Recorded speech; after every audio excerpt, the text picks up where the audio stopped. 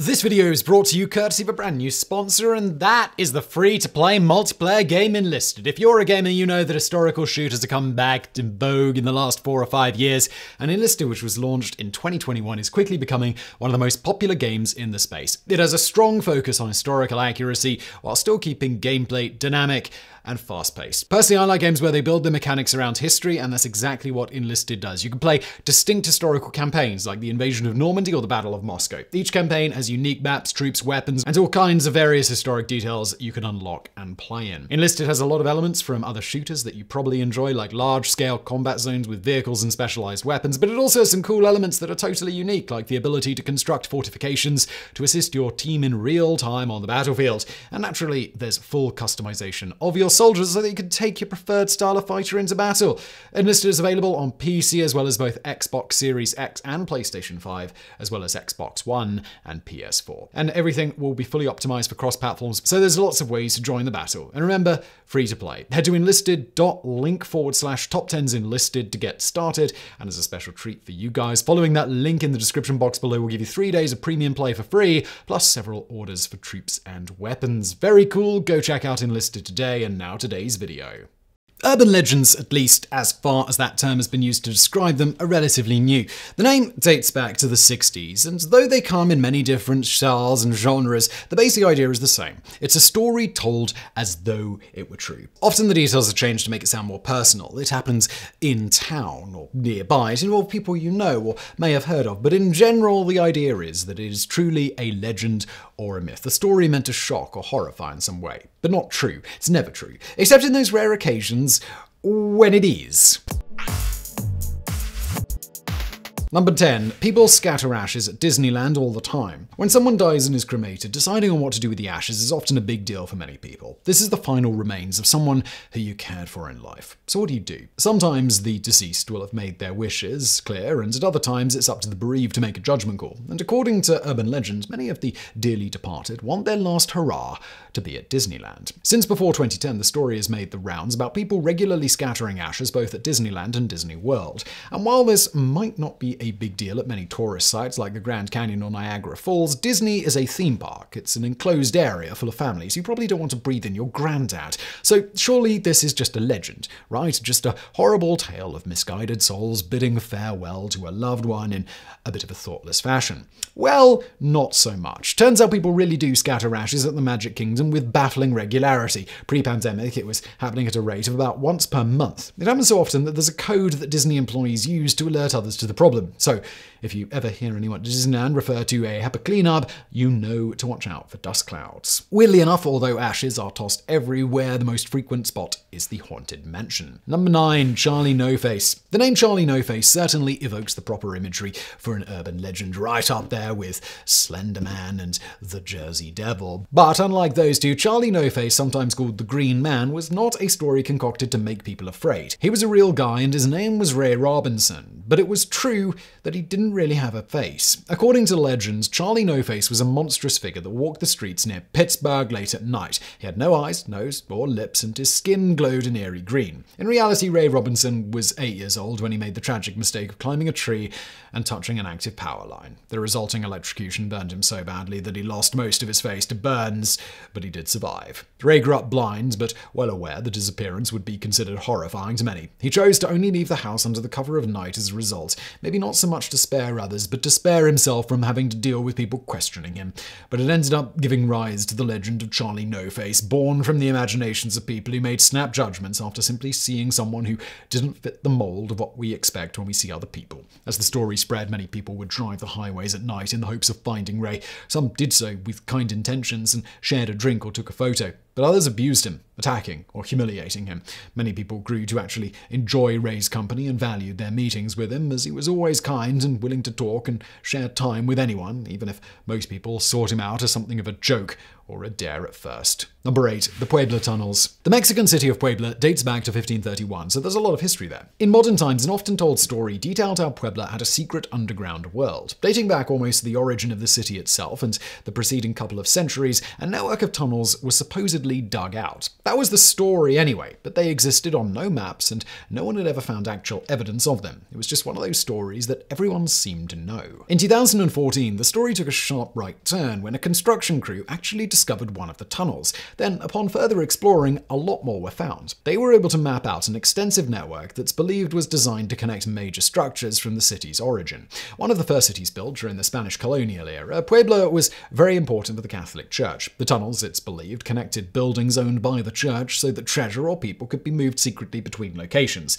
They were also used during wartime to move troops and munitions as well as staging attacks. Upwards of 10 kilometers of tunnels exist and they're well constructed. They've handled at least 500 years of construction and earthquakes and are large enough for a man to ride through on horseback. Number 7. The E.T. dump. One of the greatest and most infamous tech urban legends of all time dealt with what was arguably one of the worst video games ever made, E.T. for the Atari 2600. If you've never played it, it's hard to appreciate just how terrible the game was. Even with the primitive gameplay and graphics the Atari was packing, the game was pure nonsense. Pixelated E.T. was trying to assemble a phone and escape the FBI. You'd enter a screen and then enter another nearly identical screen and maybe fall down a hole to another identical screen, over and over again. The game was a critical and commercial failure. It was developed in just 6 weeks, and after the initial sales boom from excited fans, the bottom fell out when everyone realized the game was trash. And what do you do with trash? Well, you dump it. That was the legend anyway. According to the story, thousands, if not millions, of unsold copies were secretly taken to the desert to be buried and forgotten. It was so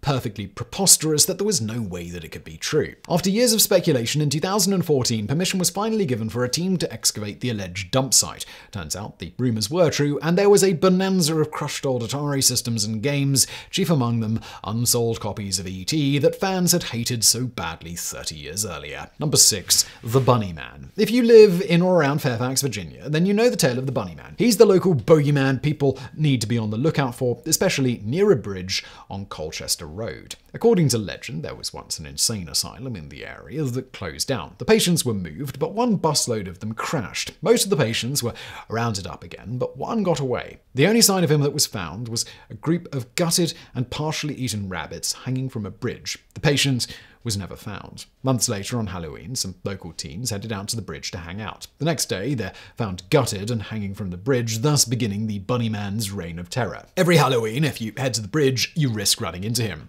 There are lots of holes in this story, not the least of which is that there was never an asylum in the area. But there was a story of a couple in a car who were attacked by a man with something on his head who threw a hatchet at them. The papers turned the something on his head into bunny ears, and the story grew from there. A deranged man dressed like a rabbit who had escaped from an asylum and was stringing people up didn't take long to grow out of the initial story, and the rest is history.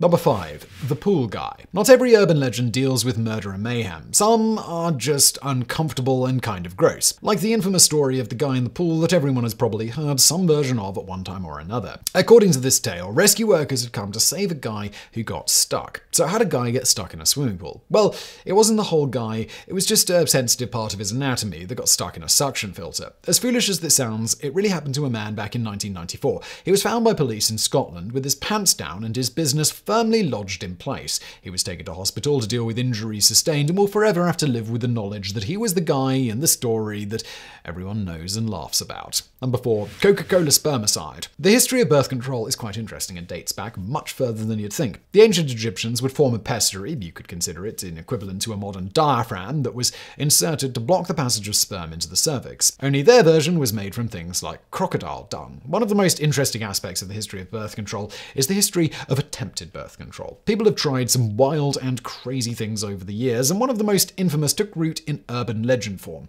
Women, starting around the 1950s, were using Coca-Cola as a spermicide. The story is as simple as it is bizarre. A woman not wanting to get pregnant after intercourse would simply take a bottle of Coca-Cola and clean herself out. The idea was that the acid in the Coke would kill any sperm. The story has existed for decades and often follows the familiar friend of a friend pattern of travel. And it would be a hard one to prove if not for medical science. science. Research into the idea began back in the 1980s when a Harvard researcher heard of the supposed method for the first time. One of her mad students said that students in her school in Puerto Rico had done it, and as it happens, there's even a song from the 1960s about it. A series of tests proved that Diet Coke was a better spermicide than New Coke, but that no Coke would likely be a good spermicide at all considering how impregnation works, and the fact that you would never get the beverage where it needs to be, deep enough or fast enough. But the urban legend isn't necessarily that it works, just that people tried it, and, well, that much seems to be true. Number 3. Body under the bed. One of the most well-known urban legends is also one of the most terrifying. A family checks into a hotel room. Exhausted, they hit the sack and sleep the whole night through. By the next morning, they're noticing a weird smell in the hotel room. They search around and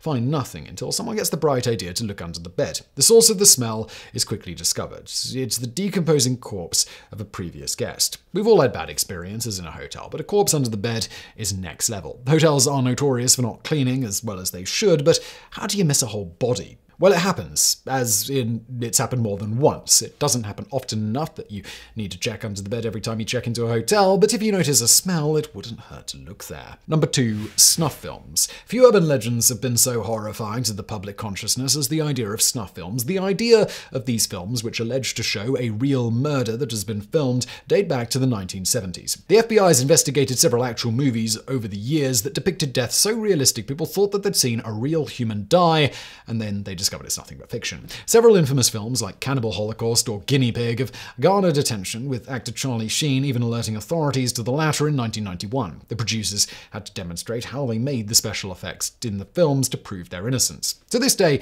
you'll find most websites claiming that no snuff film has ever been proven to be real and they're just urban legends. That's not true.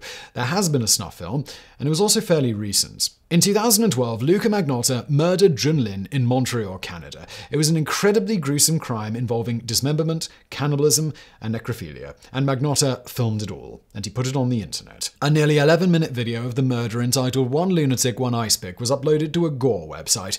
It showed the victim being stabbed repeatedly and dismembered. It was set to music, and he posted teasers online several days before the murder even took place. The victim's hands and feet were mailed to different locations around Ottawa, Ontario, and as far as the West Coast, where they'd been sent to elementary schools. The killer was later convicted of first-degree murder. Number 1. Organ theft. The organ theft urban legend is so popular, it's made its way into movies. The idea of black market organs is something most people have heard of, and yet for some reason, the concept of an organ theft is still considered to be an urban legend. This stems in part from the way it's described in urban legends, which involve someone, often a tourist, getting drugged and waking up in a tub of ice with a hastily stitched wound in their side and a missing kidney. For many years, authorities insisted these were nothing but urban legends, and no one has ever awoken in a tub of ice in this condition. That said, authorities were later forced to acknowledge a disturbing trend in China, which led to far more donated organs than organ donors. In 2009, a panel of experts determined that China was very likely murdering members